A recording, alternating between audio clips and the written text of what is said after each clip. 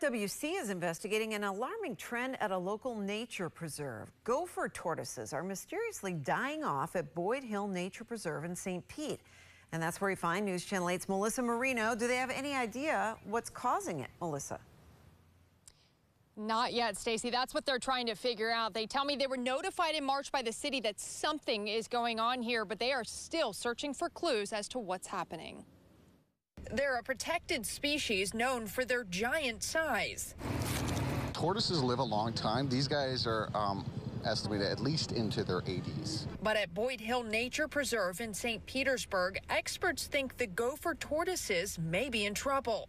FWC says the city alerted them in March after discovering more than a third of the population had died. Finding a die-off of this magnitude is not normal and is not a good thing. Experts with Zoo Tampa explain gopher tortoises are a very important part of the ecosystem. Well, gopher tortoises are a keystone species, so they protect a lot of different other species. Their burrows that they dig actually can house over 350 different species. So just by protecting them protects a whole lot of other species, which is what makes this so important.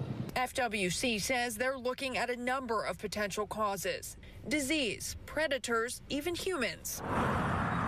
So far, FWC has tested both carcasses and living tortoises to look for potential diseases. They've also checked for signs of predators, but so far scientists haven't found evidence of either.